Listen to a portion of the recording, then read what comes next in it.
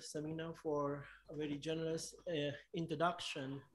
I am so much excited. I've been, along with my team, planning for the conference for a really long time. And today we are radiating this conference from the boardroom of Rifa International University, Pakistan. Pakistan is one of the countries highly vulnerable to climate change. The World Air Quality Report 2021 has ranked Pakistan among the most polluted country in the world. In recent years, Pakistan has faced floods, droughts, heat waves that have killed thousands of people, destroyed livestock and infrastructure. There is a speculation of Pakistan's future environmental catastrophes if the global warming scale remains the same. In recent years, Pakistan has faced flood. There is a speculation of Pakistan's future environmental catastrophes if the global warming scale remains the same. Several measures can be taken to control global warming. Among them is helping people become environmentally knowledgeable and responsive. This goal might be achieved by creating an ecolinguistics approach that utilizes people's first language to better understand environmental situations. Pakistan is a country where over 74 languages are spoken across its regions. These languages have unique structures and cultural approaches that serves to promote and maintain their local environments.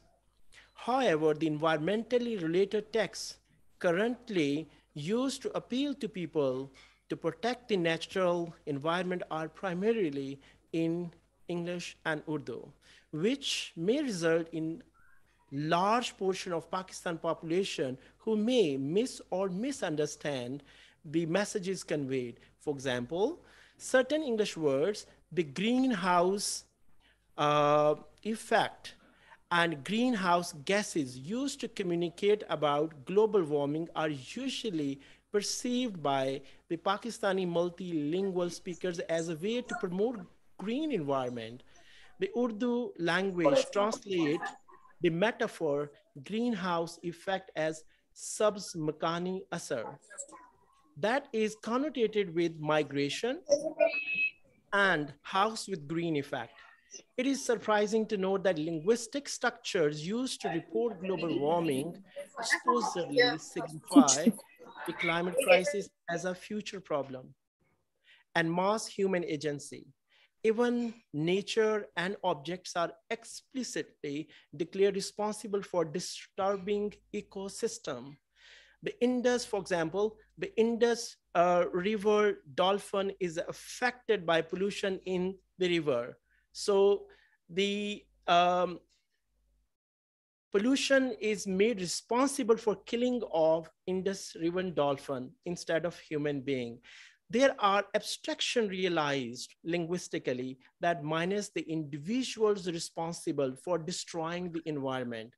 Language and communication are magical abilities that we all humans have. They are powerful forces that shape our opinions, attitude, and ultimately behavior. Sapper, one of the early exponents of ecolinguistics, points out that there is the vocabulary of a language that primarily reflect its speaker's physical, social environment. Thus, the language we speak enables us to express our responses to world climate crisis. As this has been endorsed by Michael Halliday long time ago, that pollution is not only the problem of environmentalists, but also for applied linguistic community to explore how human actions manifested through language have caused unprecedented change in the ecosystem. Our first international e-conference on ecolinguistics and ecological narratives highlights the importance of local languages. that may play an essential role in engaging citizens in greater understanding of the world environmental crisis and providing an ecolinguistic solution. The conference aims to be a part of a critical language awareness that suggests ecolinguistic planning to integrate and potentially expose uses of languages and linguistic forms which may contribute to ecological well-being. I'm indebted to Mr. Hassan Muhammad Khan, Chancellor, Rifa International University, Dr. Anis Ahmad, Vice Chancellor of Rifa International University, Dr. Atiku Zafar Khan, Dean Faculty of Social Sciences and Humanity, for their permission and generous support to organize the conference at the Department of English, Linguistics and Literature, Islamabad. This conference was not possible without the incessant assistance of Mr. Hamid वो नहीं on किया Hussain, था. lecturer, Thank you. Department of English. I would like to thank my faculty members, Ms. Tehreem Wali, for coordinating with various departments at RIFA during the organization of the conference. I really appreciate the help and assistance of my three brilliant students, Ms. Subaina Malak, Ms. Risa Khatak, Ms. Ikra Javed. I'm also grateful to the conference moderators and chairs for their expert assistance in making talks interactive for registered participants. I had a tremendous support of the Abstract Review Committee to shortlist the relevant and applicable presentations. The abstracts we received were from scholars of diverse fields and regions who were interested in saving the natural environment. I am thankful to all the national and international scholars for their interest in the conference. However, I would like to mention 5 names: Dr. George Jacob, Dr. Hildo Honario do Coto, Dr. Aaron Steby, Dr. Peter Mokwane, Dr. Meng Hao Chao, who made the real difference in this conference. I would like to thank the technical team, marketing department for their sincere support throughout the conference. I'm extremely grateful to my colleagues, Ms. Nayab Waqas Khan, Ms. Sayyida Zahada Rizvi, Ms. Sadaf Iftikhar, Ms. Zainab Askar, and Mr. Misam Alam for their initial support to set the base for this conference while I was serving my previous organization. There are over 570 registered participants from 17 countries. I'm sure they will engage us with their critical questions on this critical issue. Thank you and have a wonderful time at our 2 days conference. Thank you very much, Dr. Shaban, for highlighting the importance of our dialogue on our conference topic.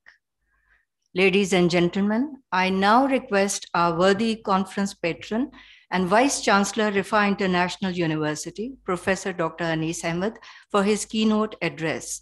Dr. Anis, a social scientist of international repute and educationist of distinction, is the founding Vice Chancellor of the university. He carries a PhD from the Temple University, Pennsylvania, USA. He has held numerous academic leadership positions, both nationally and internationally. Most recently, he has been appointed Chairman, National Rahmatullah Alameen Authority on Pro Bono. Professor Dr. Anis Ahmed for his keynote address. Sir. Thank you very much. Bismillah ar-Rahman ar-Rahim. Alhamdulillah, wassalatu wassalamu ala khatam al-anbiya. Respectable Head of Department, Dr. Shaban, Dr. Samina, faculty members, and particularly the large number of distinguished participants in this conference. I welcome all of you and hope that this conference will open new areas of critical thinking and particularly help us in making our share in saving universe from catastrophe. every single individual has a capacity to do one's best in trying to avoid those catastrophes by which globally we have devastations. I'm very glad to understand, to know that you have selected a topic which is dealing with ecology. And as in the beginning, you selected some portions of the Quran where ecological, not only ecological, but socio-ecological aspects have been synergized in a divine language. Human language is, as very well said by the Dr. Shaban, do have imprint of nature, of ecological aspects, but in the Quran you find at a universal level, not local level, a merging together of all those aspects which are part of actual human living. It's not a piece of imagination, but it's a divine revelation that reminds us of our universe around us, our own existence, the world of oceans. It talks about all those aspects which make sense in human existence in this universe.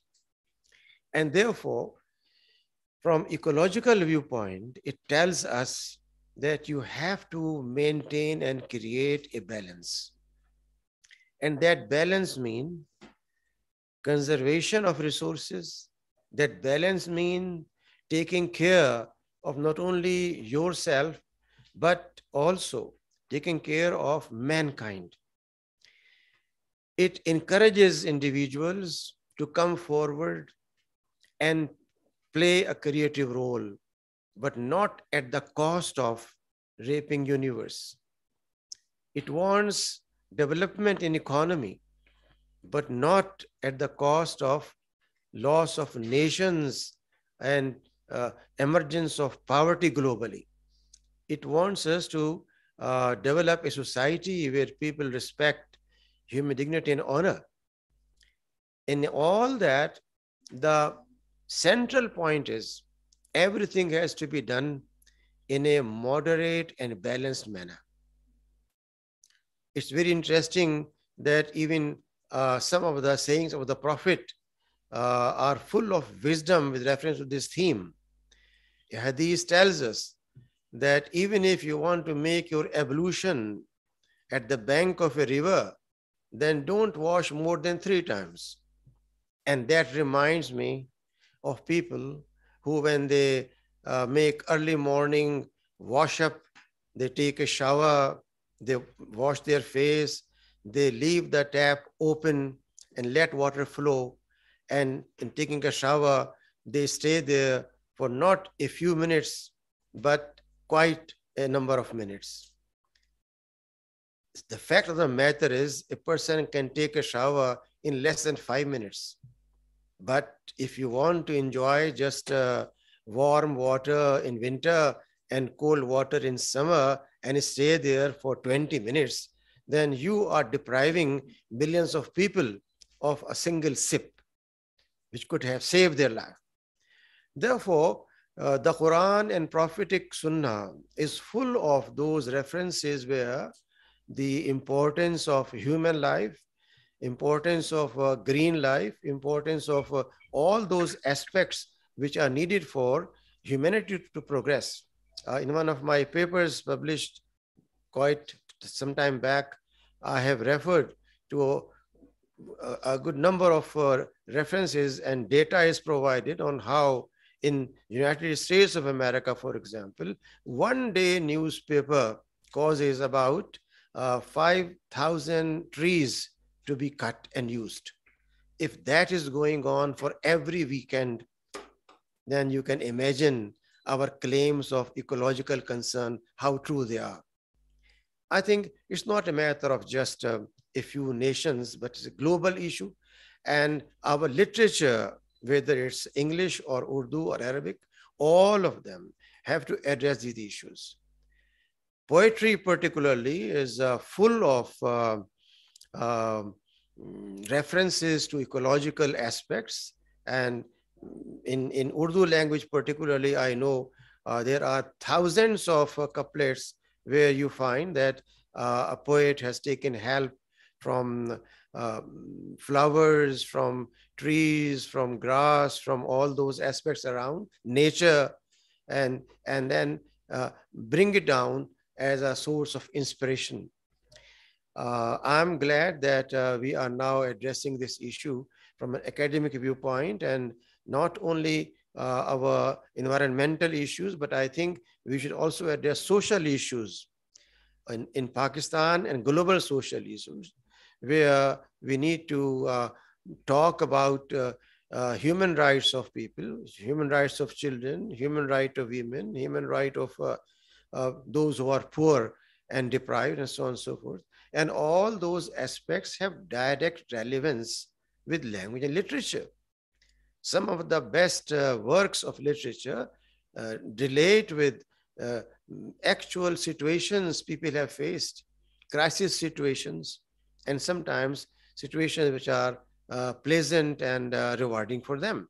So I hope that our department, which has made a very healthy and positive step towards uh, the positive thinking and critical thinking by this conference, will inshallah explore more areas, and our faculty members and students will join in this uphill task of changing the mindset of people, making them more conscious and aware of their social responsibility, ecological responsibility, human responsibility. I'm also thankful to our overseas participants, faculty members from academia, as well as those who have joined as participants. And I hope this will not be the first and last, but it will be the beginning of a series of conferences on ecology, on social issues, on literary issues, and not only just native languages, but even languages which have universal applicability. So I again thank the department, Dr. Shaban, Dr. Samina, Dr. our Dean, Dr. Atiq, and faculty members. And I hope that our faculty members and students will learn from this experience, and with the collaboration at global level, we'll be able to play our role in the overall sustainability of mankind and preservation of nature as much as possible. May Allah bless you all. I thank you again for giving me time to share with you my ideas. May Allah bless you all. Thank you very much, sir. We are grateful for your motivation, participation, and presence. Thank you, sir.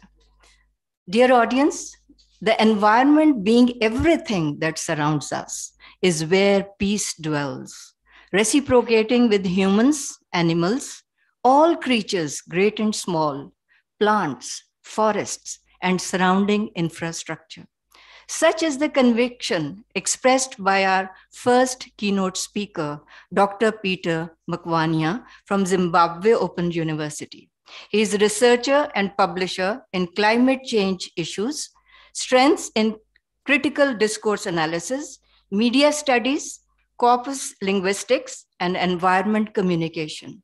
His topic today is Let Nature Speak, Exploring the Language of the Environment as a Laboratory for Learning. Our first keynote speaker, Dr. Peter Mukwania. Over to you, sir.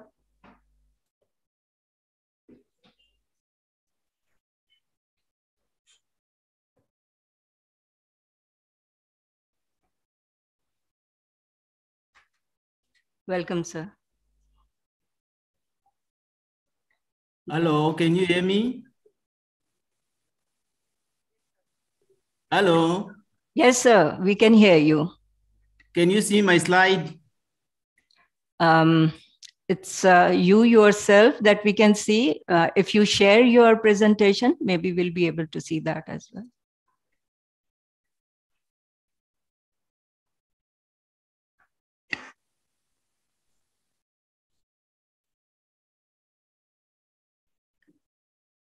Can you see it now?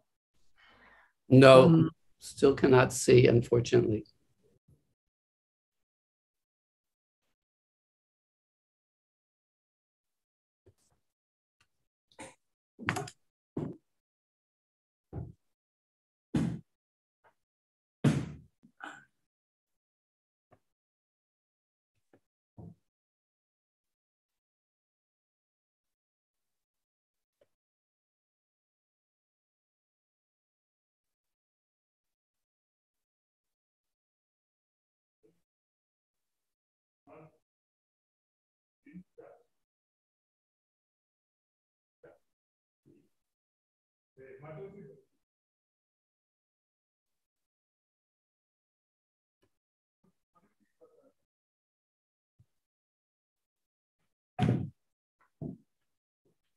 Do we have his presentation?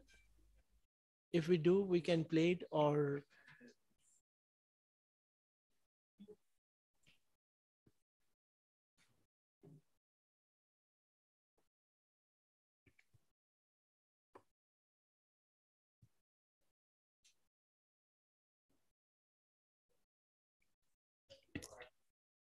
Please share your screen, sir.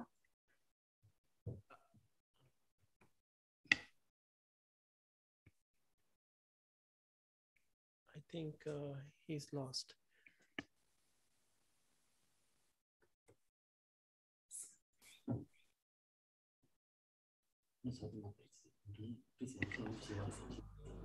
Dr. Makwania, if you think you want to send us your presentation so that we play it for you, and maybe we invite our next speaker for the time being.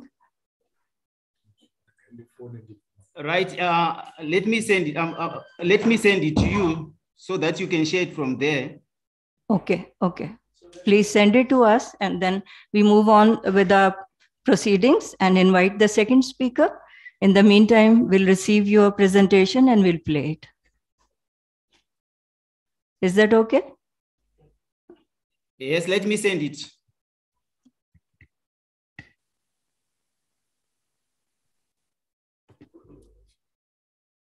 If we move on. Can you see it now? No, I'm sorry. We still can't see it.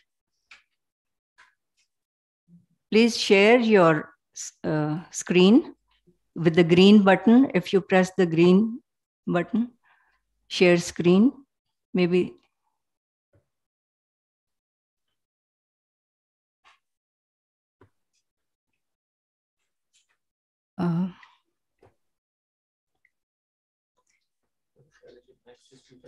I think should we? Okay.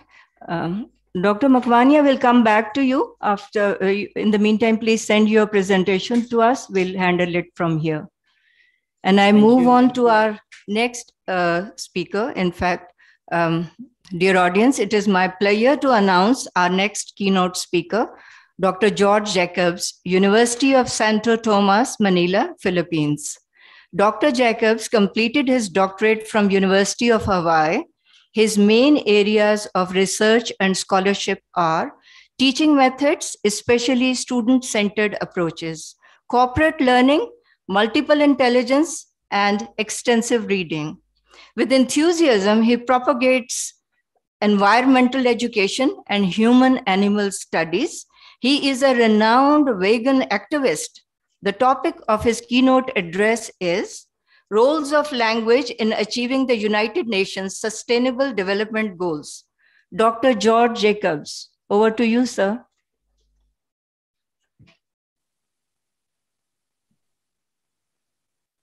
Thank you very much. I think everyone can see my slides, yes? Yes, sure. Okay, thank you. Welcome, sir. Yes, I'm very happy to be here. Presentation जो present कर रहे हैं ना, बस ये techniques देखनी है वो क्या-क्या चीजें डालते हैं, especially ये जो international है. So I want to thank everyone in the noble field of language education, and especially the organizers of this conference. Dr. Shaban and his team have been working very hard. And I want to thank all of you who are attending the conference. As the chair said, my name is George Jacobs. I teach many places, and I teach, last night I was teaching in Manila, but I also teach for University of Malaya in Kuala Lumpur, Malaysia. Here's my email address.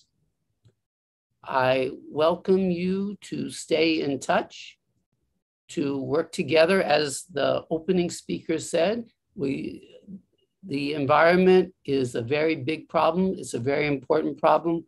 We all need to work together to help solve this problem. Also, I have a website with many of my past papers. So let me give a little background on the Sustainable Development Goals. They seek a comfortable life for all while protecting the environment for future generations. So that's why it's development. We want everyone to have a good life, but it's got to be sustainable. And back in 2000, the United Nations formulated the Millennium Development Goals, and progress was made. Then in 2016, the United Nations launched the Sustainable Development Goals, and these will continue to be publicized and worked toward till 2030. And here they are. I think many or even all of you are very familiar with these 17 goals. And a famous language educator, Alan Maley, who's worked many places in Asia as well as in other countries, recently published a book with the British Council. It's a free online book with lesson plans for all of the different sustainable development goals. So there's the link, and you can get an electronic copy of the book free. And at the beginning of that book by Alan Maley, there's a poem that he wrote. And I really like this poem. It really struck me, the ending especially. So this is a poem for two voices. The person's voice in the bold font is a member of the public, and the person's voice in the regular font is a teacher. So let me read it to you, please. What do you do? I'm a teacher. What do you teach? People. What do you teach them? English. Oh, you mean grammar, verbs, nouns, pronunciation, conjugation, articles and particles, negatives and interrogatives. That too. What do you mean, that too?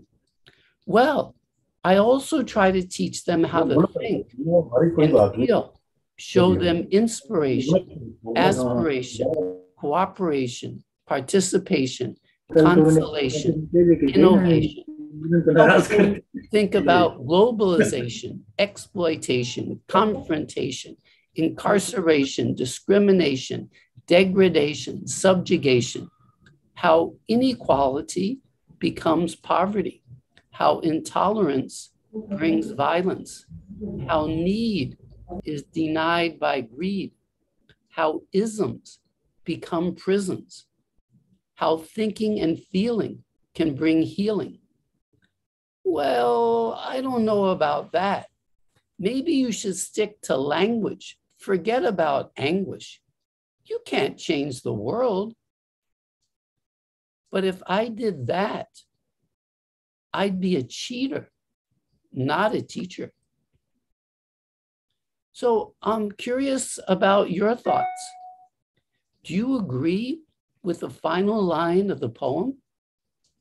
But if I did that, in other words, I just stuck to teaching English, I'd be a cheater, not a teacher. In other words, teachers have an obligation to teach more than language, mathematics, or science or whatever their subject is, are we also obligated to teach at a level appropriate to our students how to think and feel, show them inspiration, aspiration, cooperation, participation, consolation, innovation? So maybe you could use the chat box. I just give everyone a minute or two. Go ahead and put your thoughts. What do you think about the final line of the poem?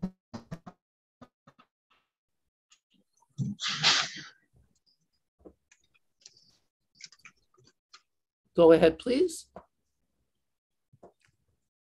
We've already got one person. So one person says that the Alan Maley poem is really insightful. I agree. Anyone else?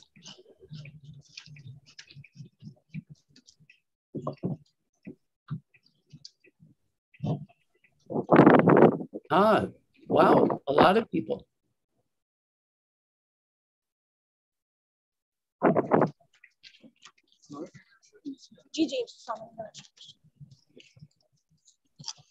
Okay, great. Yeah, so of course that's not easy to do. And I'm going to give 3 ideas for how we can move toward that.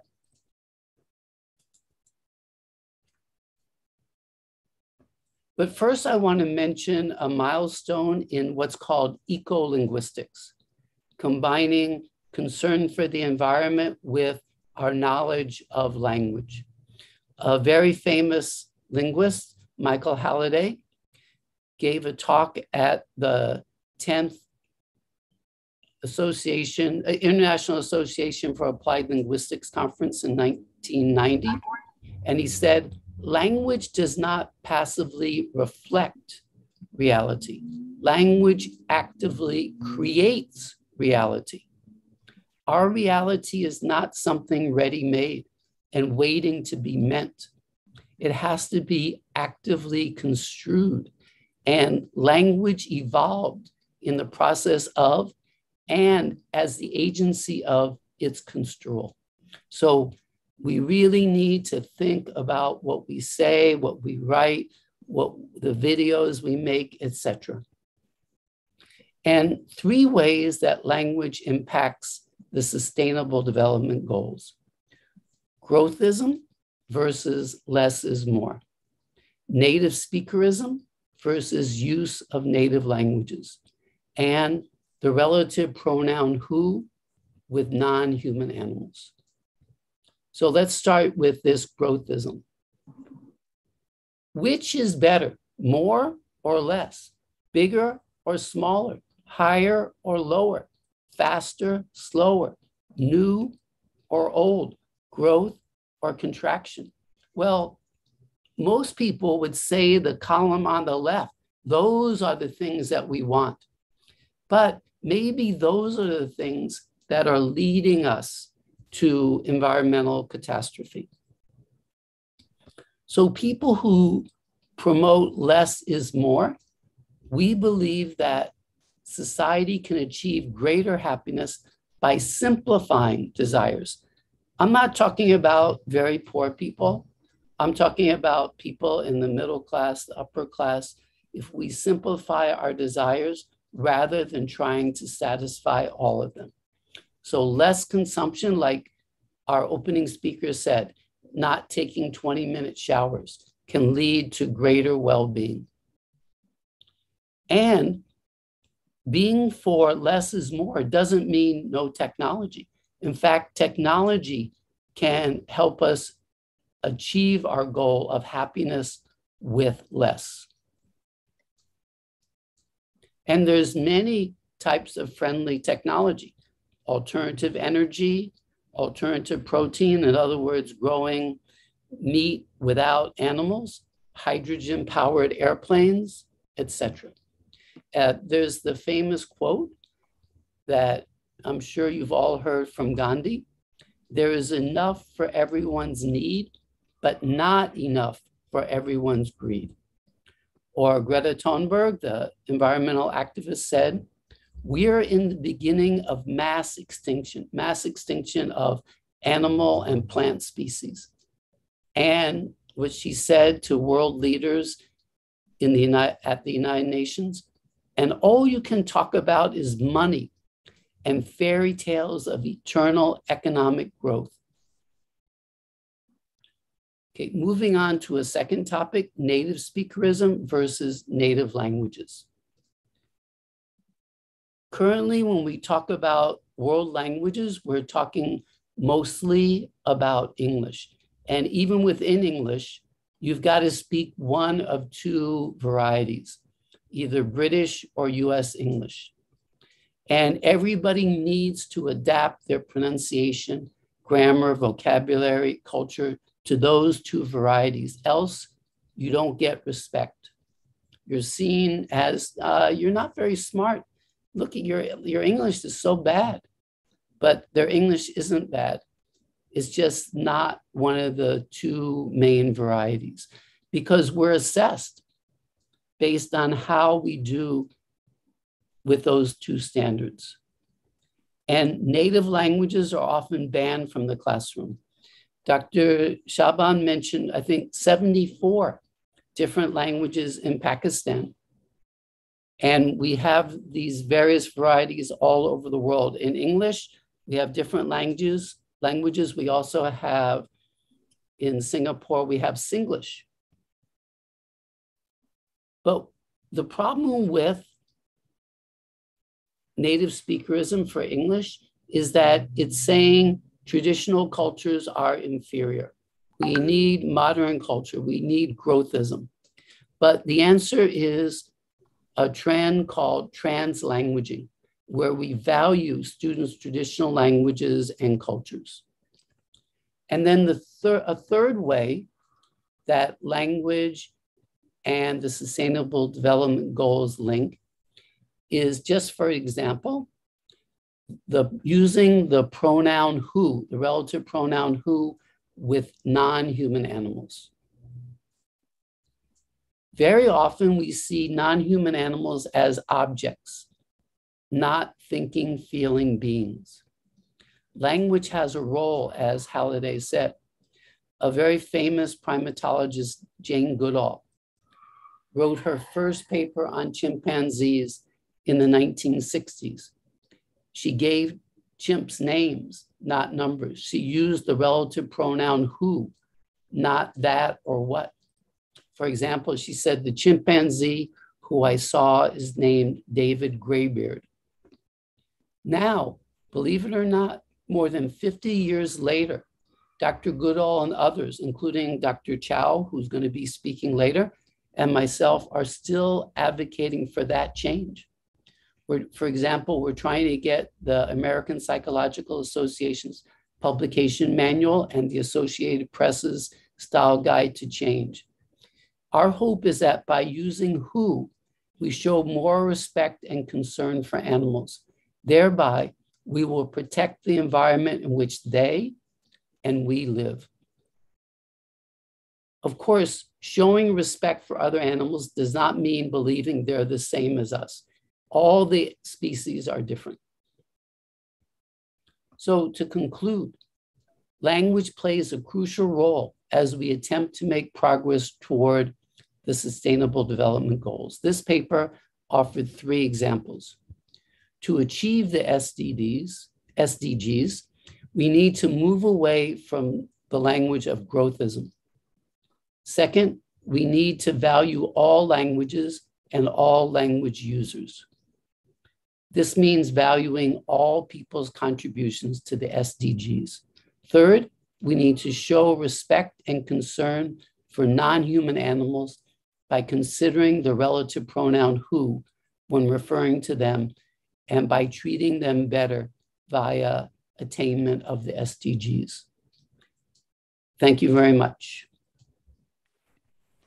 Thank you very much, Dr. Jacobs. In fact, for giving us an insight into language teaching at all levels, schools, colleges, and universities. Thank you very much, sir. Thank you.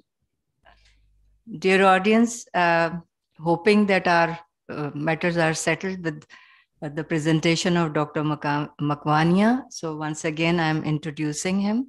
It is a very, very enriched statement with which I begin. And he says that the environment, being everything that surrounds us, is where peace dwells, reciprocating with humans, animals, all creatures great and small, plants, forests, and surrounding infrastructure.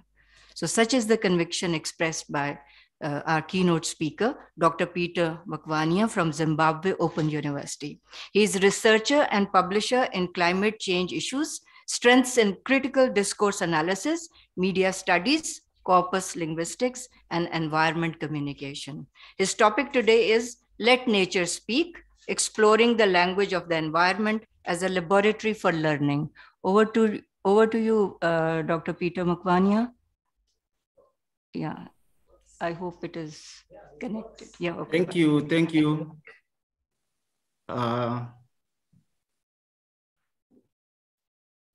Can you move the slide, please? Thank you. Right. Sorry for the mishap that happened in the beginning. My topic read as has been expressed by the coordinator. Our dearest wish is that the environment, as it has been seen as passive, should be able to communicate. But unfortunately, it doesn't communicate in the manner that we expect it to. It doesn't communicate in the manner that we see, but its kind of interaction should be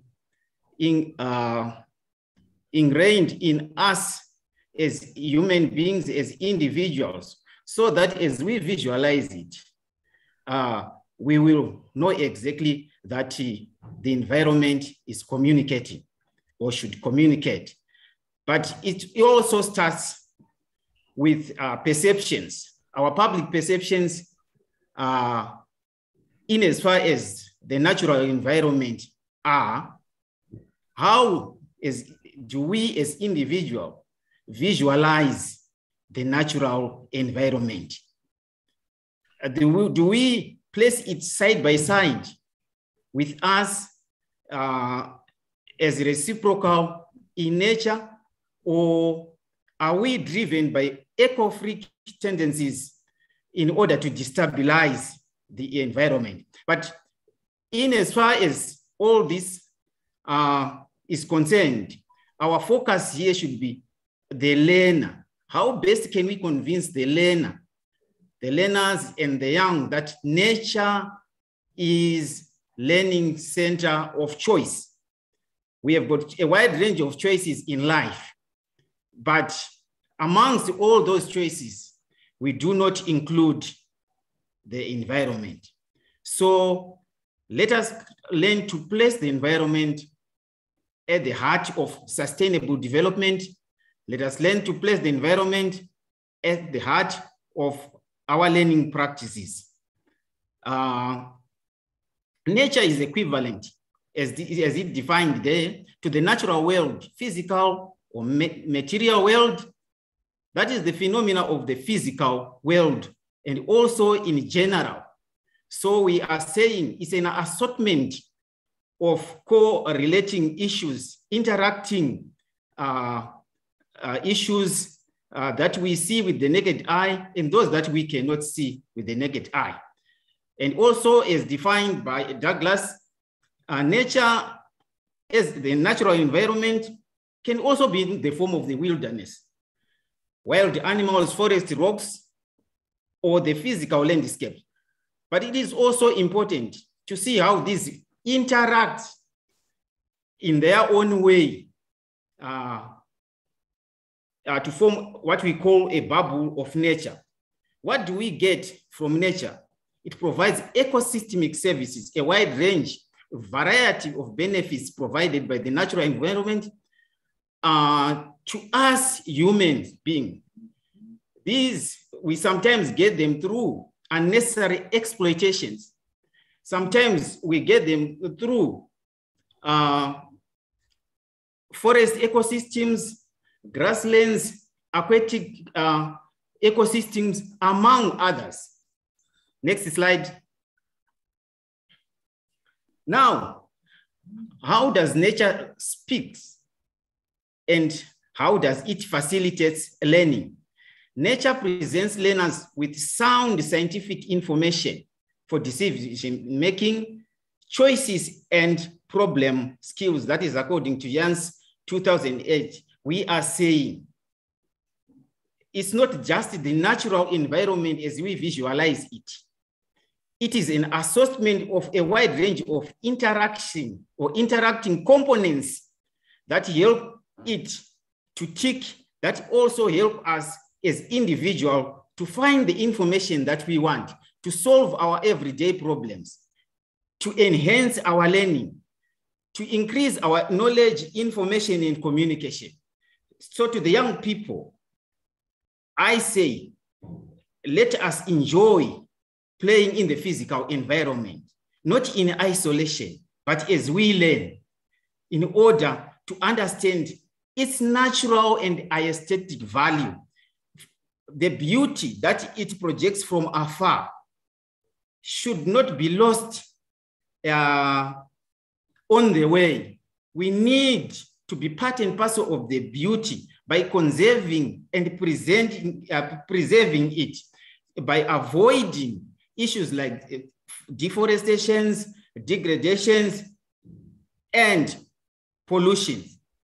We must guard against greenhouse gases that can tarnish the beauty and the aesthetic value of nature, so that we can preserve and conserve our forests or our natural environment for the future generations to come. Nature plays a key role in solving many sustainable development challenges, including stewardship and climate change. As human beings, we are not just guardians of nature, but we are stewards. We have a responsibility. We are accountable in the manner in which we handle our natural environment. What do we mean? Let us raise awareness among learners on communication diversity, that we can benefit from the natural environment, so that we fill in information gaps that are provided by the traditional and the rudimentary already existing channels of communication. By investing in nature-based communication, learners benefit from the science. The scientific environment is not only in the classroom. The scientific environment is in the environment where nature belongs. We can also treat the scientific environment in the absence of SDGs, as once highlighted by the previous speaker. SDGs are very important in this regard. These are quality education. Quality education is goal number 4. Quality education is not education in isolation. Quality education empowers learners with problem-solving skills for everyday transactions. But this quality education does not exist in isolation, because for sustainable development goals to work, they need to be integrated. The learner needs to be well-fed and in good health, also not leaving other gender, not leaving the gender behind. We need to focus on gender. Issues of clean water and sanitation are also ingrained in the environment. Not forgetting goal number 13, which is topical these days. It is climate action. So in as much as we would want to preserve nature, let us not forget the sustainable development goals. The young generation needs to be empowered. As academics, we will champion the sustainable future and sustainable management of nature as one of the world's precious natural environment. we get water, a precious component indeed. We get food, we get minerals. So we need to preserve. As we explore the minerals, let us leave the environment intact. Nature is viewed as supreme farmer or a gardener in the study of how you will provide. It provides us with one thing we need for sound and reliable direction, without the most important thing we need, which is livelihood. We get from the environment the livelihoods that makes us going, help us to fight adaptation. These are important in their own regards. With the climate change raging, if we do not adapt, we will die. So it is in our best interest and everyone that we look at the natural environment and create a relationship with it through the language we use, not that language that promotes us to exploit the environment, but the language, linguistic tools that make us have a relationship with nature and be able to tell our story. Next slide.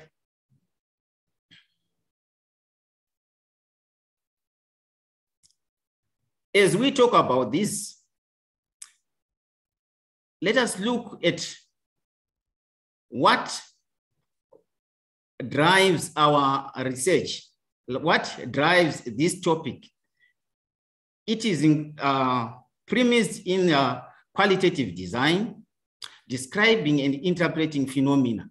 We must be able to describe our natural environment. We must be able to explain several benefits or core benefits that we get from the natural environment. But as we do so, we are not doing that in isolation. There are approaches that are context specific in that regard. Ecological discourse analysis, multimodal learning, interactive learning is part of the ecolinguistic perspective of examining nature. We need to find out or to at least what is backgrounded by using ecological discourse analysis, which recognizes 3 ecosystems of language, namely the natural, the mental, and the social ecosystem. We are saying, let there be a relationship between human beings and the natural environment. Let be the relationship between the environment with our mental processes, the manner and the ways in which we think should not be influenced by greed.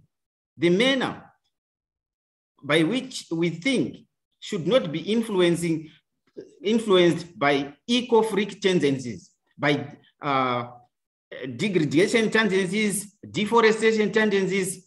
It must also be found within the social, ecological ecosystems of the language we use, the way in which we communicate. That should be taught to our learners as they grow, as they are young. They grow using relevant linguistic tools in order to be able to interact with the environment in which they live. So in terms of ecological discourse analysis, it prefers to focus on the ecological view of the world. What informs our lenses, our perspectives, our perceptions? They must be informed by the manner in which we view the environment in good faith. Nature needs to be visualized in terms of harmony.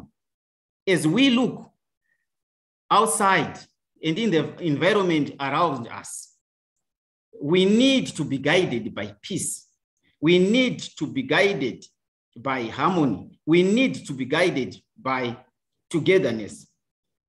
In as much as the complementary nature of the environment in terms of how we relate to it as individuals. EDA evaluates the nature in the context which it emerges. That's why I was saying in the beginning, we don't have to analyze or deal with environmental issues in isolation. We need to deal with environmental issues, nature, in the context of sustainable development goals, in the context of sustainable development, in the context of environmental sustainability for the sustainable environment that we all want. EDA places life on Earth as it is part of ecology. Yes, we don't live in isolation. We live side by side by the environment. So life on Earth is at the center of ecological distribution, which is part of our biology and science of life. This is very critical. It is very important because as learners would think that biology or the science of life is only in the classroom, but it's out there in the environment where larger components interact amongst themselves, within each other. By so doing, that is why nature should not be viewed in isolation, but as a laboratory with regards to learning processes. Next slide. Next. Then comes multimodal interactive learning, where nature is viewed as a form of multimodal learning environment. Multimodal can be viewed as a learning environment that uses two different modes that represent knowledge, which is verbal and non-verbal. As we get into the environment, we don't always communicate verbally.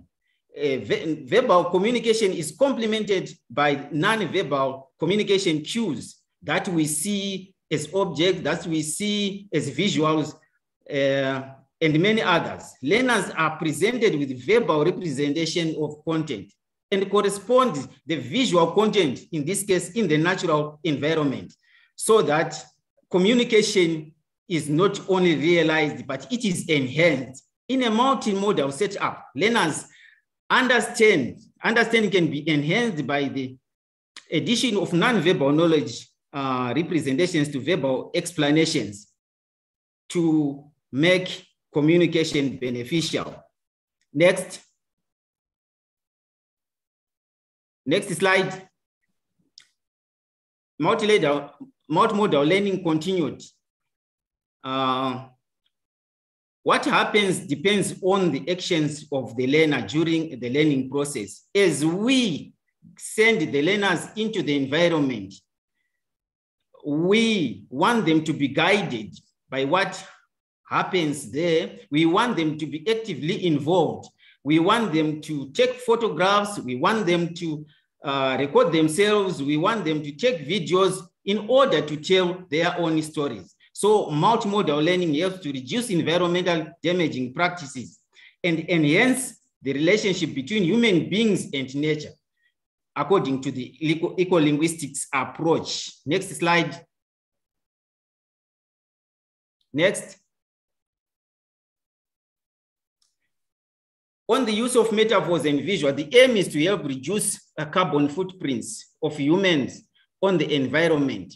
Our dearest wish, in as far as multimodal learning using more metaphors is concerned, is to have the metaphors have an impact on our behavioral practices, on our attitudes, so that we change the way we relate to the environment. Learners can also exploit language games to deal with the management crisis, trying to preserve the natural image of the environment. Let the learners play. Let the learners enjoy nature. Let the learners enjoy the environment so that they also benefit from its diversity. There's also the aspect of communicative impact of the present outdoors. It doesn't mean that the present outdoors should be the natural environment only. We have got the outdoors where we have got infrastructure. This infrastructure should also help to consolidate our views on nature. And also, that's when we foreground our anthropogenic world, which is key. Our behaviors, our human activities must be regulated. Thank you. Thank you very much, Dr. Makwania. I think you have given a lot of material to the young people all over the world to think about the topic. And it is really raising awareness for Mother Nature and your sensitivity for it. So thank you very much. We will be having, we are expecting many questions from our young people as well. And we'll bring that to the question answer sessions. Ladies and gentlemen, our next keynote speaker is Dr. Rebecca Canuck-Fox.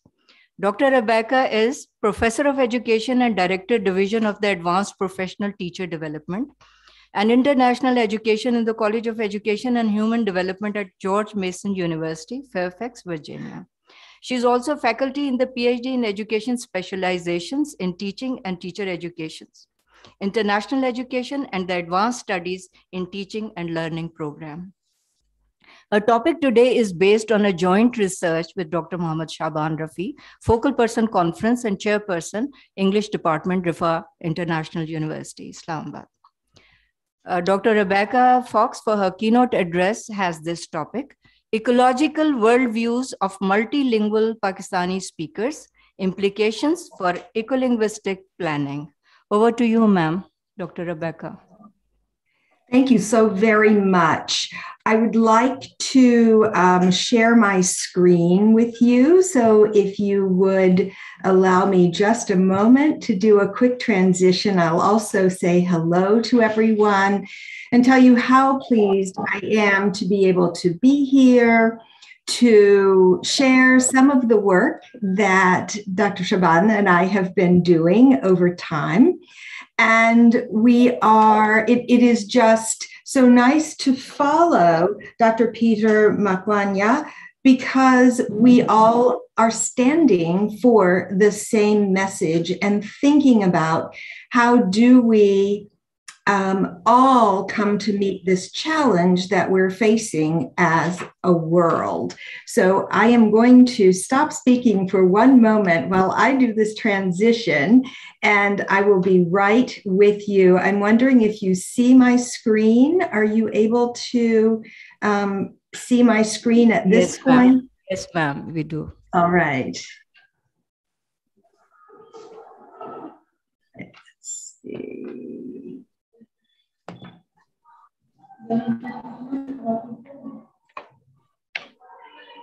It's being a little bit slow. That should be better. Yes. All right. So Dr. Shaban and I have been on a research quest, and the title of our topic today, which I am so honored to present and share with all of you, just a quick view, is entitled Ecological Worldviews of Multilingual Pakistani Speakers, and as a part of that, implications for eco-linguistic planning. See if I can get this to advance. There we go.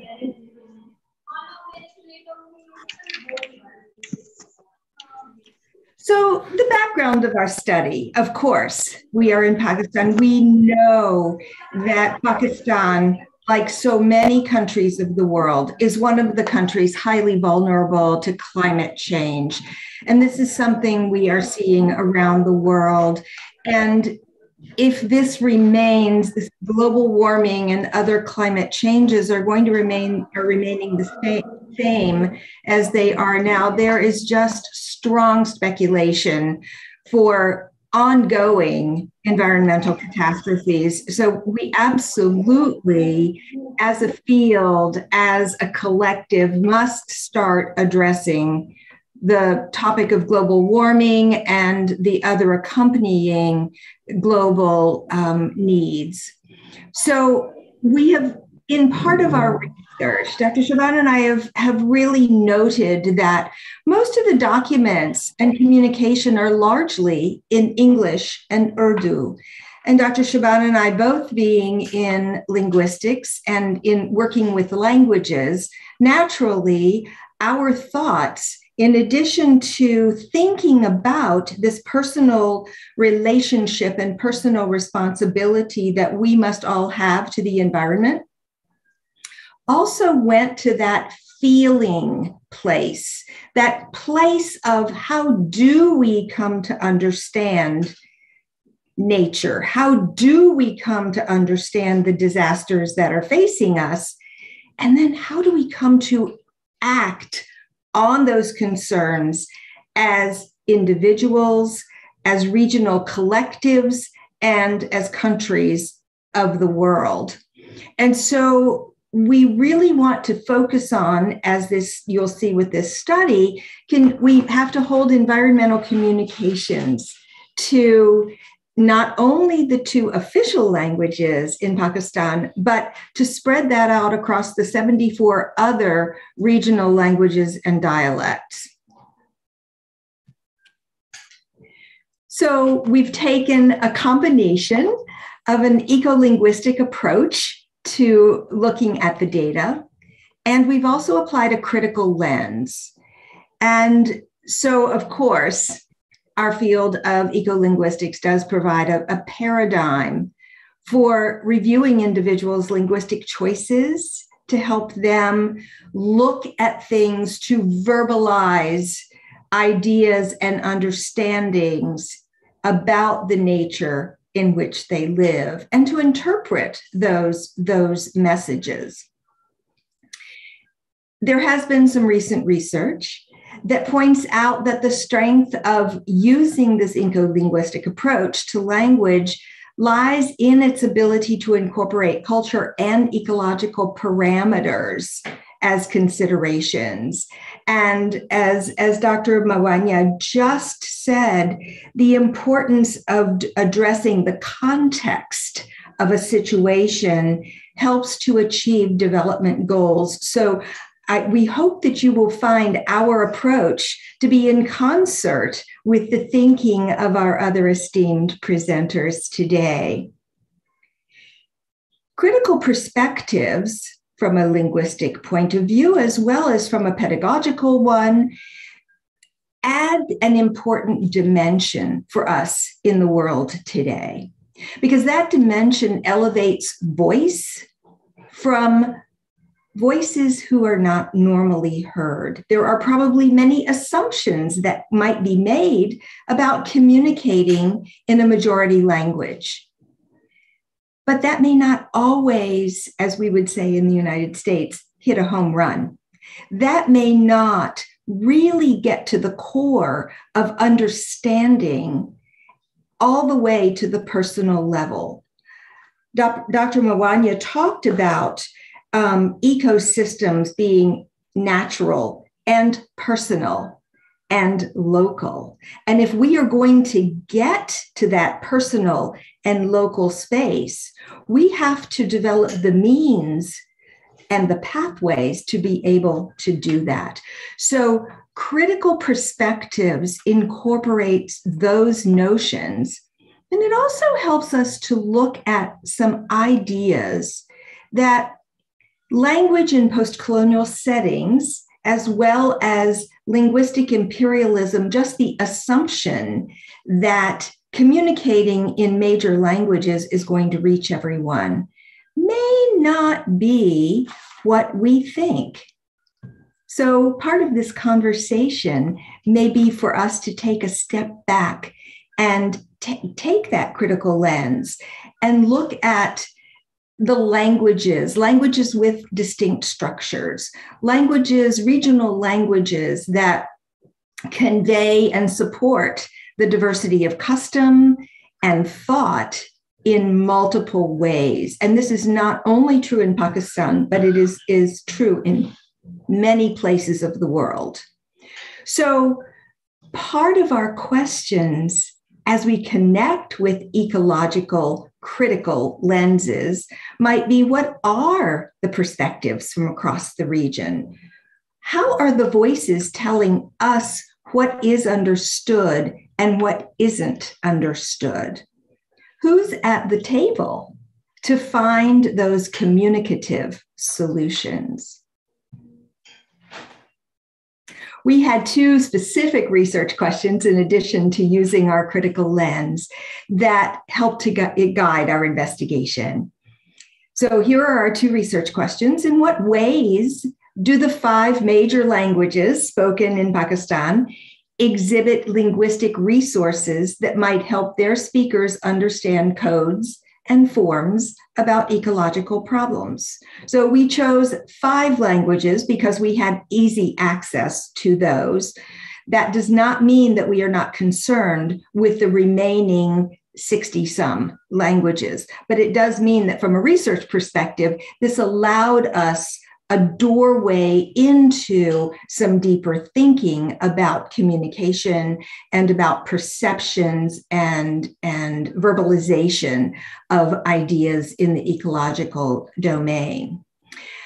Our second question was, what are some changes that the 5 major Pakistani languages might employ in order to inform a greater biocentric worldview, to touch people living in all regions of the country, that could lead to and promote greater eco-solidarity in the country. So we used a qualitative research design. We also used a critical discourse analysis approach to understand not only the responses, but to delve below the surface and look at those responses. So we had a total of 25 university students in clusters of 5 speakers of the 5 languages: Balochi, Balti, Pashto, Punjabi, and Sindhi. And these speakers of languages are all in linguistics at the university level. They're undergraduates. We had 3 primary data sources. We had a perceptions essay that called on them to talk about the environment, to talk about their beliefs about the environment. We had a survey questionnaire, and there was also a word list that called on students to look at their home language, their mother tongue, vis-a-vis Urdu or English, and to see if the similar or the same words existed or how terminology was handled. In our qualitative analysis, we did a detailed look and looked for emergent themes and some general trends, while we also delved below the surface. Given the time frame of our time together this morning, I only have a very few examples for you, but I think you will get the idea of some of the challenges that we upturned.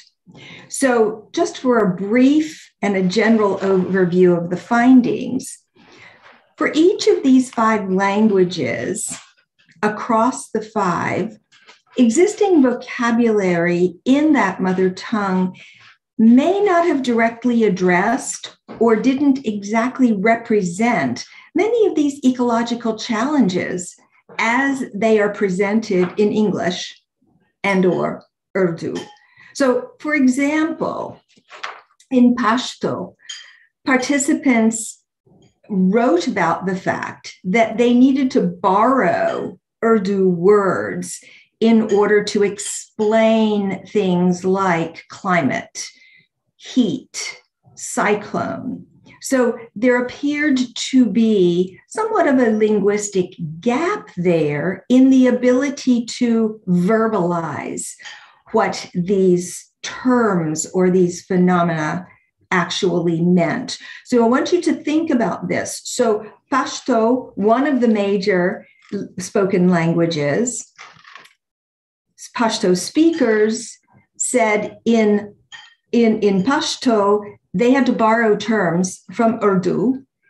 And so you can see the layers of identity, if you will, that are removed at the personal level from being able to talk about certain phenomena. So if we're talking about personal connections, we have several layers of removal there as one example. So in other places, there might be a single word that would elicit multiple meanings: blizzard, cyclone, hurricane, storm, tornado.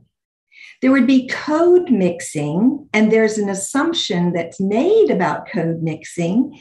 Is the code mixing really understood by the two locutors, or is a term being used without personal identity with that term? Given the fact that global warming, actions regarding ecological decisions need to be at the personal level and the local and the regional, we need to be considering the actual understanding of all of the speakers of that terminology if we are going to be able to act at the change level, at the dialectical level. Some words were translated. So that adds an added explanation, which actually is a very good thing. But when you are conveying information, sometimes it's very important to try to have a term that's a mutually understood term that can be used. So that became a challenge. There is oftentimes also the absence of any sort of explicit terminology to describe environmental phenomena. So, for example, something may not exist in the Punjabi region. And so, that as the local language evolved and evolves, if you don't see something every day, you don't necessarily have the exact term for it. I will give you an example from my own context. In the United States, in the middle states of the United States, people have many different types of tornadoes. So here on the East Coast, we just use the word tornado. But in the middle part of the United States, in Kansas, in Iowa, for example, there are multiple words that describe the type of tornado, what kind of funnel it is, how fast the wind is blowing, what type of wind velocity there is. There are specific terms. We don't use those, but they do, and they're very meaningful. So that's when we don't have explicit terminology, it's hard to convey that deep meaning if we want people to act as they need to. So words, if they don't exist, tend to be borrowed from Urdu and English in these regional languages. And so when ecological disasters, ecological challenges are described, again, there's that layer of removal from the actual phenomenon. And so, at least in these 5 languages, there are linguistic workarounds that have been created. And that's not a bad thing, but they use additional terminology in their first language. Balti speakers spoke about this in their essays to describe these environmental changes. So there are some other more subtle findings that we might point out here. So, for example, the linguistic features in some of the languages might constrain or mask participation of agency. So, if a language largely uses the passive voice, it may convey the notion that someone else is making this happen, or that I, as an individual, don't need to be the active participant or the active doer. So this is a very subtle difference, but there are things that are conveyed that draw people in or that keep them a little bit at bay with a complacency of, okay, that's happening over there. It's not something I need to be acting on. So I want you to think about that just a little bit. So these passive grammatical constructions could obscure the meaning of the need for action in action-oriented decision-making. And so there also, we found some different translations of terminology. So in one region, the term greenhouse gases, which is certainly something we need to be very concerned about, may not have a point of reference. And so when you, if there are greenhouses where plants are grown, the idea of greenhouse gases associated with environmental actions may have a totally different, translating that term doesn't elicit the same understanding as what our term greenhouse gases does, is aimed to elicit. So again, based on this extensive work that we have been doing, we think that there are two broad areas that call for further discussion and action. We do believe that we need to move from solely using Urdu and English dominantly to diversify messages in regional languages. And so we want to suggest that it would be very important to call on the multilingual speakers in the regions across Pakistan and other areas of the world, but specifically our context of Pakistan here, to look at this terminology, to connect with the natural environment in personal ways that will help to convey important information. This lack of indigenous ecological words may lead to some of the weak understandings that are perpetuating some of the lack of ability to respond in a personal way to ecological challenges. Secondly, we would really like to call for thinking forward with the concept of ecolinguistic planning in order to promote greater eco-solidarity across the country. So languages need to be heard. Speakers of those languages, the voices of the people, really need to be heard so that the ideas of environmental messaging can be conveying the messages they are intending to convey. So the participants in our study, in their essays, voiced the notion that they would like to have opportunities to be part of the table. They would like to become part of the dialogue that would involve their region's language in messaging important communications regarding these ecological challenges. They'd like to be part of the solution finding. So a few conclusions that we have drawn for the moment. Goals for expanded communication cannot be achieved without local populations' support.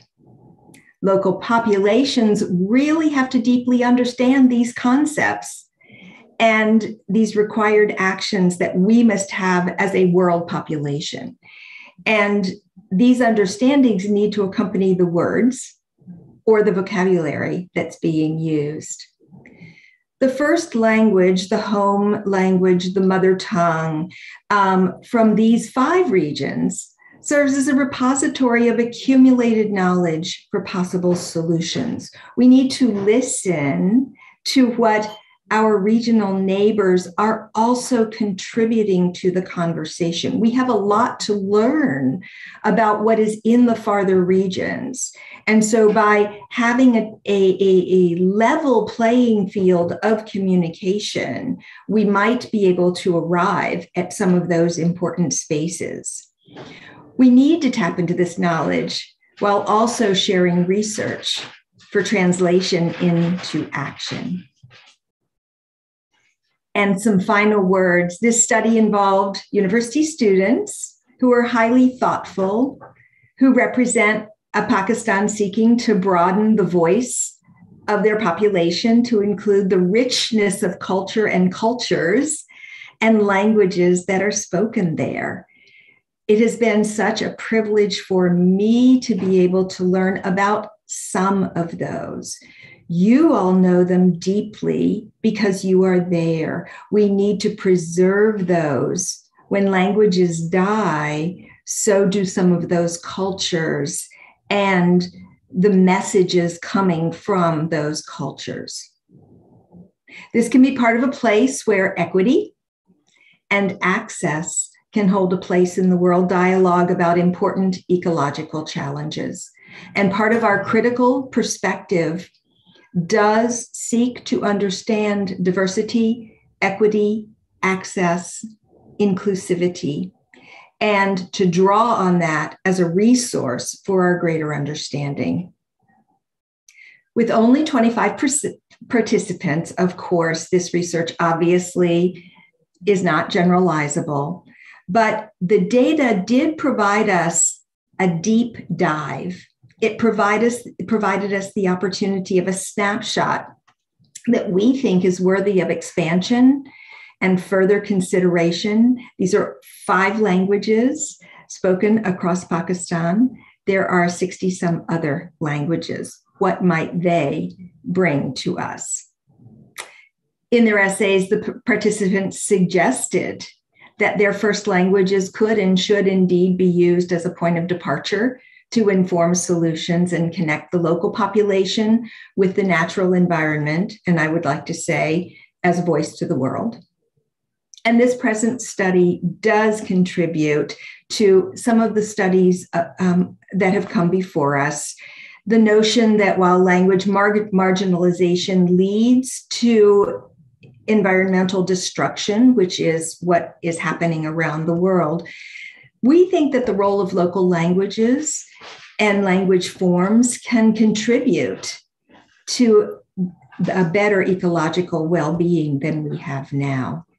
If we're seeking solutions, we think individuals and regions should seek funding. There should be multiple stakeholders that come together at the table, time and space for collaboration, materials for development, goals that have those voices as part of the goals, and certainly research to support and study the results of these efforts.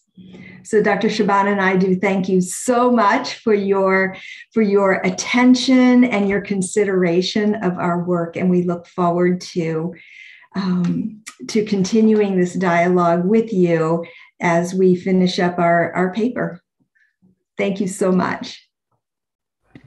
Thank you very much, Dr. Rebecca, in fact, for sharing your views on the language use for ecological problems and bringing that sensitivity over to our students and the listeners all over the world.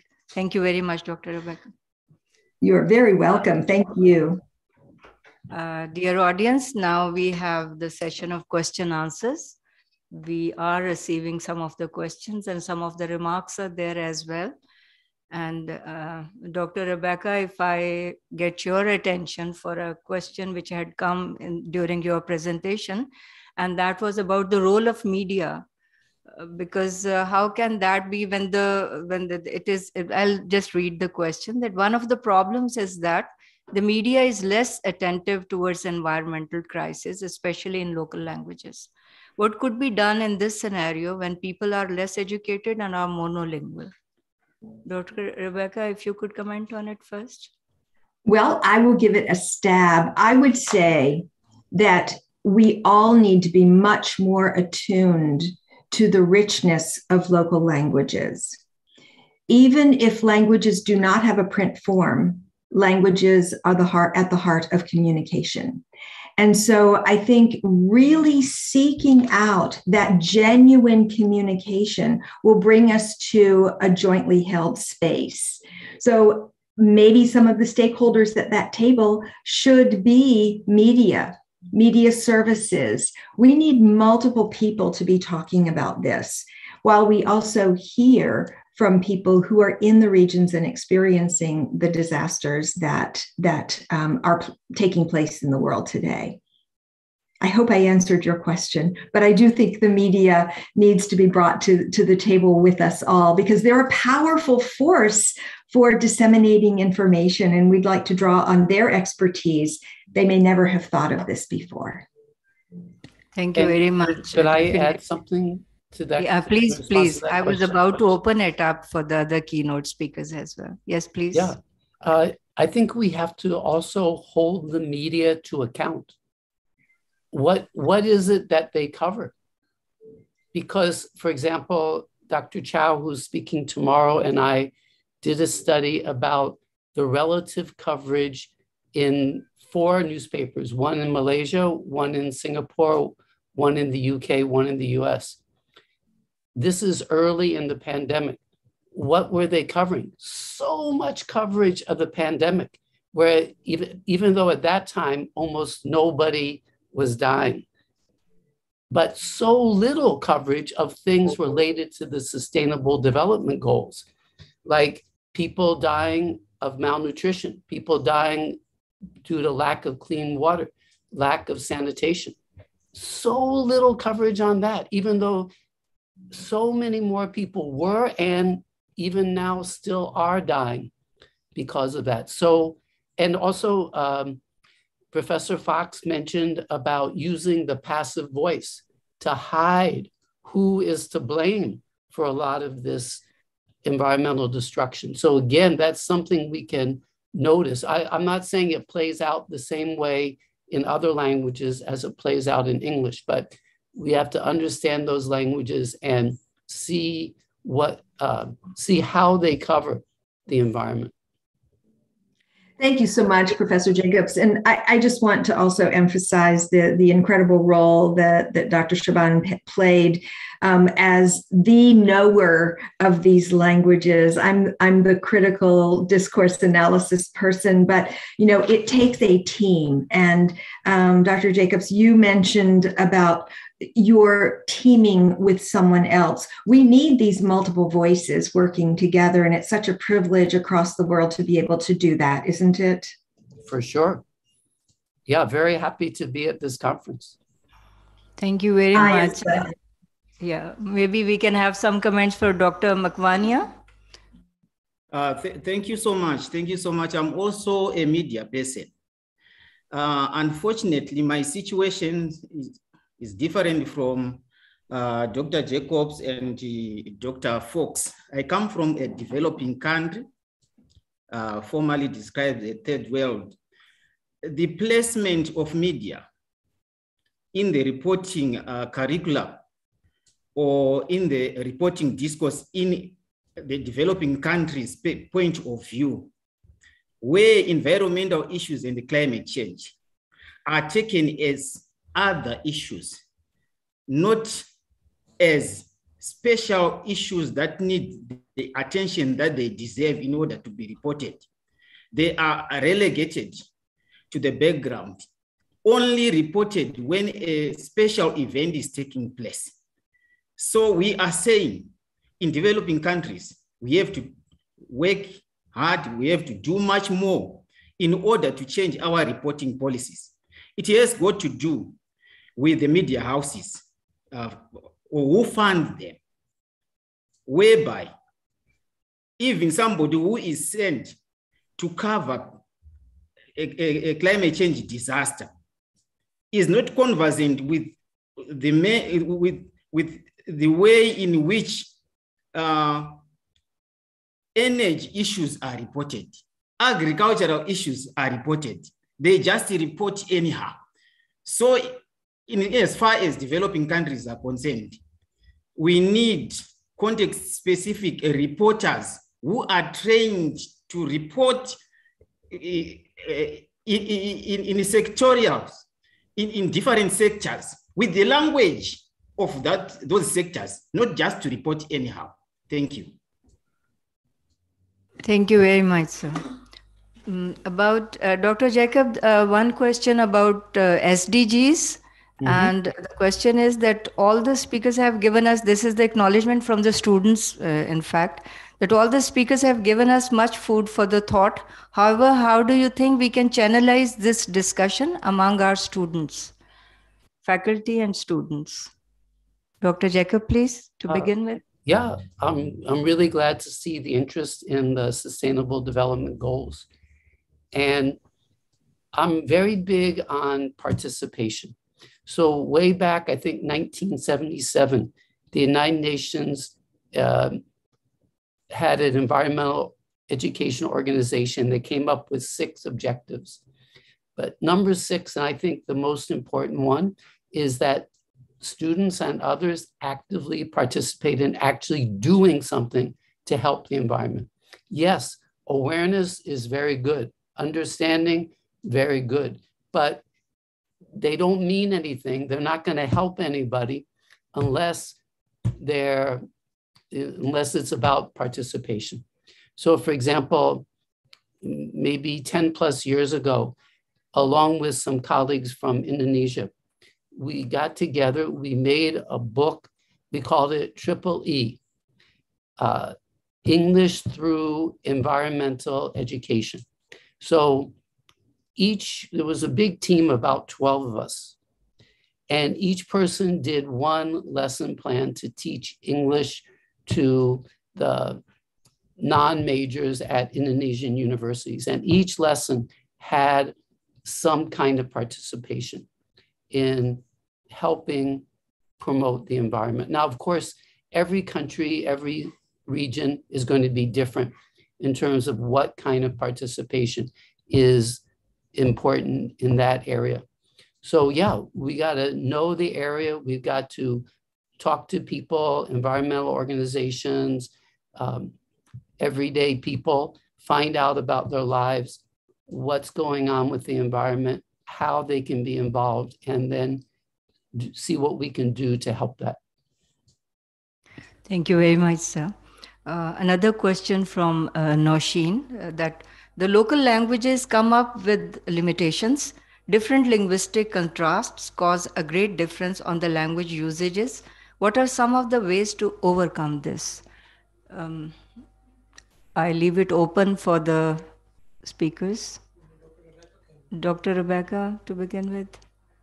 Sure. I do think that some focused forums for discussion where drilling down to some of the nitty-gritty challenges and asking the voices, the regional voices, their thoughts. We need to know what has worked and what isn't working and why. And so I think when we move from fora such as this one to action planning, we need to have people at the table, but we, as Dr. Jacobs had just said, we need to have many voices planning. And as Dr. Makwanya said, we have to have the media with us. So that planning piece is key at an organic level. It does need to begin there. So if having visits to local regions with people who have goals and objectives, but are there to listen first, I think we might be able to come up with some plans that could then be broadened and expanded. Dr. Jacob, to add something to this? Well, I think that what Dr. Mukwanya said about education, and Professor Fox seconded that. I also think that's great because it's complicated. All these issues are complicated, that we hear so many different solutions and people disagree. So there's a lot of understanding that's needed to choose participation that will really make a positive difference. And so, and as Professor Fox said, we need the understanding to be grounded in the different communities. And that's where we need to work with the people in those communities. And as part of that, their vocabulary in the environment can expand. They can, and that's what I think Dr. Shaban was trying to do. You know, in that study they did with Dr. Fox, there's different, not all the languages had maybe all the terms that they needed. And as Professor Fox pointed out, with tornado, there's going to be, depending on the situation, different vocabulary. So it's a learning, because language is ever changing. And as we enter what's called the Anthropocene, the geological epoch where humans are the key force changing the environment, we need vocabulary for the Anthropocene. And we want to have that vocabulary in as many languages as possible. Very true. Thank you very much, sir. Dr. Makwania, for your last comment, because the session is almost over, and but still we are looking for your concluding comment on this. Thank you so much. I continue to make reference to where I come from, to where I am based, where English is the main language of communication, of judiciary, administration, legislature, in such a manner that local languages are silently dying. They have not been given much space. Maybe they lack funding, but we always have one newspaper in vernacular or in local languages once per week.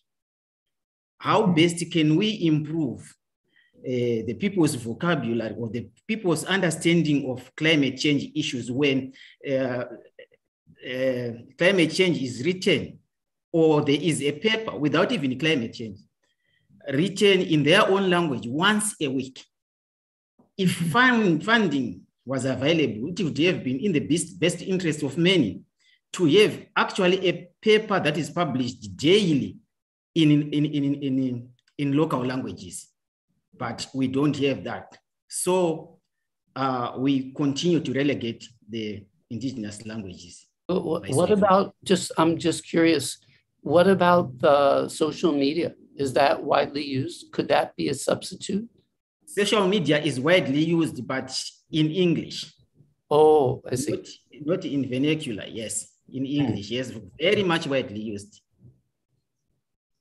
Thank you very much, sir. We conclude this question answer session, which has really made us think about and consider the philosophy of less and more, developed and underdeveloped languages all over the world, and then the sensitivity towards Mother Earth. Thank you very much, speakers, and all those who asked these questions. We are grateful. Can I just say one last thing?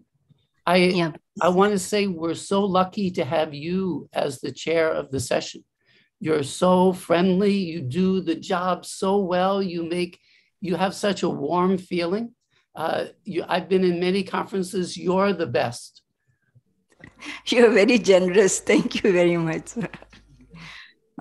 Ladies and gentlemen, To conclude the inaugural session of the conference, I request our worthy conference chair and Dean Faculty of Social Sciences and Humanities, Rifa International University, Dr. Atiku Zafar Khan, for his closing remarks.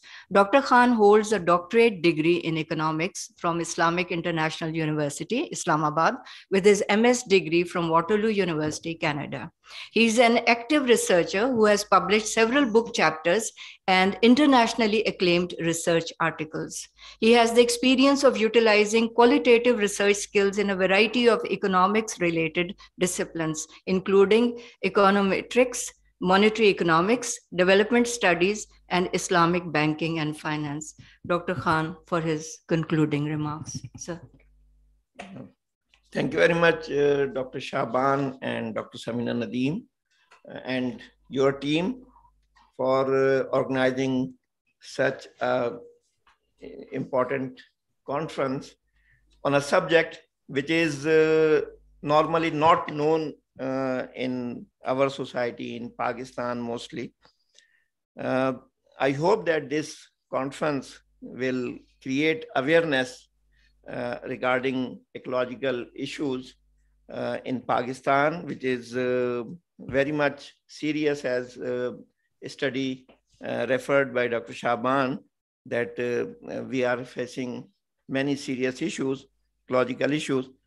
This inaugural session, we benefited from the very valuable thoughts of Dr. Anis Ahmed, Vice Chancellor of Rifa International University, Dr. George M. Jacob, and Dr. Peter McVania and Dr. Rebecca. These all established scholars benefited us from their thoughts.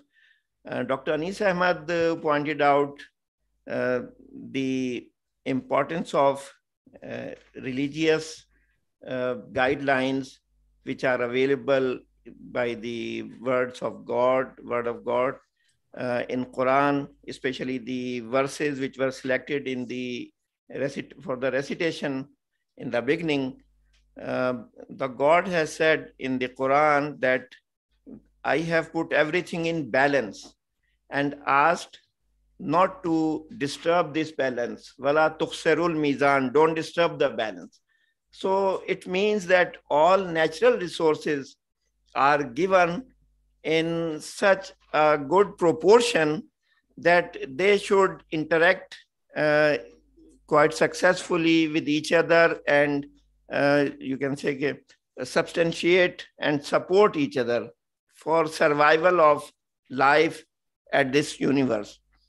But it is very unfortunate that in present world, a nation or society which acquire the ability to destroy the world more and create more and more ecological and environmental problem, that society is considered as superpower in this world. Actually, it should be opposite, that a society which is more beneficial, more supportive to life on this world should be considered as the superpower, but our scales are very different and opposite. Dr. George has given the broader concept of the education, that in education we should not teach only the mechanics and terminologies, but we also add values and teach the purpose of life to the students. Only then we will be teaching, otherwise we will be cheating our students. Very interesting phrases were introduced by Dr. George in his presentation. Dr.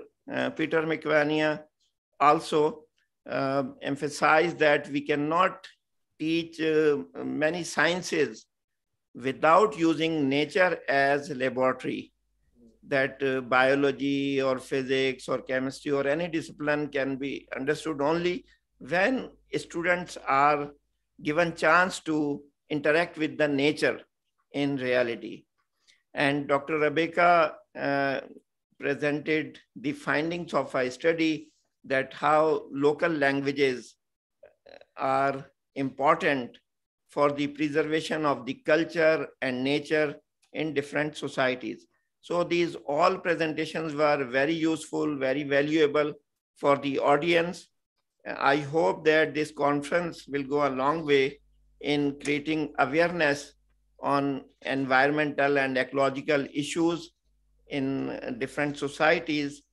And we hope that in coming sessions of the conference, we will listen more scholars and benefit from their work and their academic contributions. I would like to thank the organizers, the speakers, and the participants who are attending the conference in the large number. And at the end, I would like to thank you all for making this session very successful. May Allah bless you all. Thank you very much, sir. We are grateful for your concluding remarks. Ladies and gentlemen, and our dear students, with this, we conclude our inaugural session of the conference. Just as a reminder, our first session tomorrow morning will begin at 9:30 Pakistan Standard Time. Hoping to see you all there. Jazakallah khaira kaseera. Assalamu alaikum wa rahmatullahi wa barakatuh.